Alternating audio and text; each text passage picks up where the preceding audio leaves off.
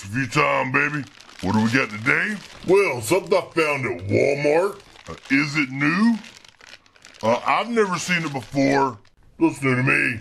Anyway, this is from Hershey's. This is extra creamy hearts.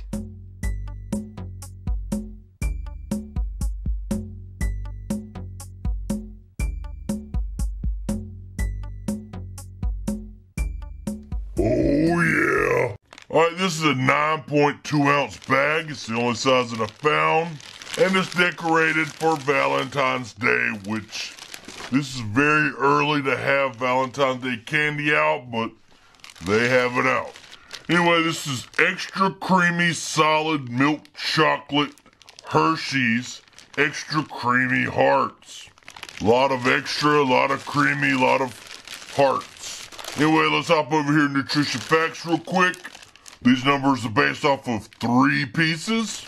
So for the entire bag, you have to multiply all these numbers by 9. 140 calories, 8 grams total fat, 0 trans fat, 5 milligrams of cholesterol, 30 milligrams of sodium, 17 grams total carbohydrates, 3 grams protein, 80 milligrams of calcium, 0.8 milligrams of iron, 130 milligrams of potassium, contains milk, soy, manufactured the same equipment that processes peanuts. This is a product of the Hershey Company. Alright, let's open this bad boy up. And inside here, you have individually wrapped hearts right here. So let's peel the wrapper off. And that's what it looks like on the inside. A chocolate heart. Anyway, here we go.